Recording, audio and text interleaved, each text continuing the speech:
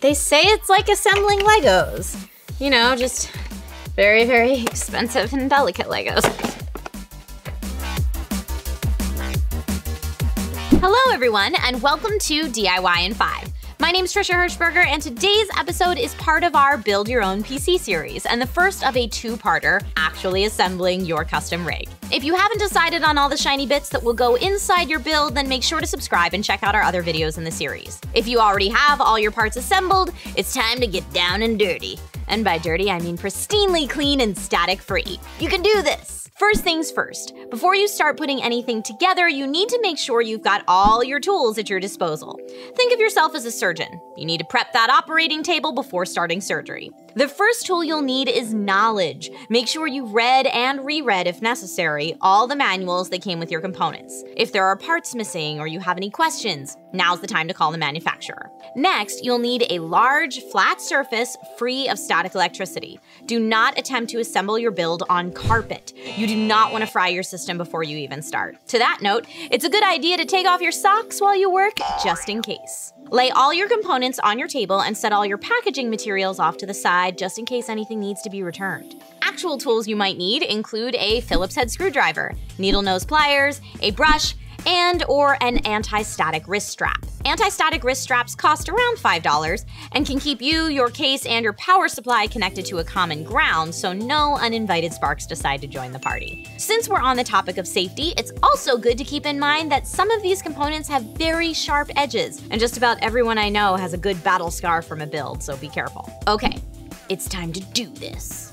First, open up the main side of your case. Every case is different, but this should be relatively easy to figure out. Some people prefer to place the power supply first, while others prefer to install it after placing the motherboard. It really depends on your layout. I usually prefer to install the PSU first because it can be difficult to do after other components are installed. If your PSU has a switch to select 115 volts or 220 volts, make sure to set this according to your needs. Most newer PSUs can detect this automatically. Once you're ready, position it with the fan pointing downward and line up the screw holes with the holes on the back of the case. Screw it into place and lay any cables over the edge of the case so that they're out of the way. All right, one install down, only like a million more to go. Next, we'll turn our attention to the motherboard.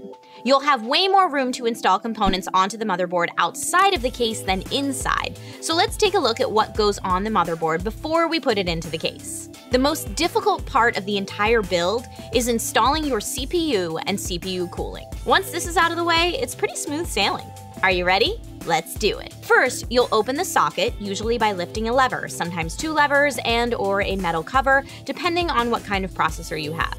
Check your CPU manufacturer instructions to be sure. There should be arrows printed on the socket and chip to help you align the CPU before setting it in place. Once it's aligned, secure it the same way you opened it via levers, etc. Okay, now for the cooling.